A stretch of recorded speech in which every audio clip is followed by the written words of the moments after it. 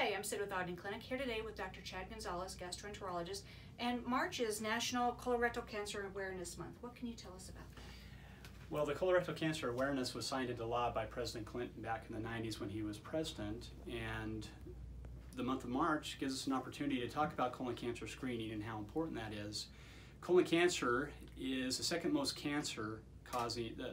common cause of death due to cancer is colon cancer in the United States. About 140,000 patients every year are diagnosed, and about 50,000 patients die of colon cancer.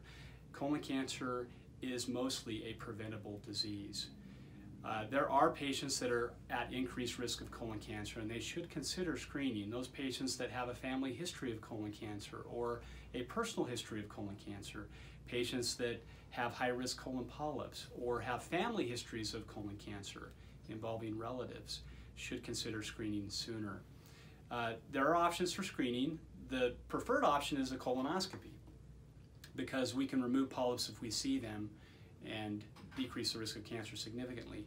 Another test is called Cologuard, which is a stool test that can indicate an increased risk of colon polyps, and that, if that is abnormal, subsequently leads to a colonoscopy evaluation. These screening studies decrease the risk of cancer significantly, and it's recommended that the patients do screening. Very informative. Thank you so much. For more information, visit us at ogdenclinic.com.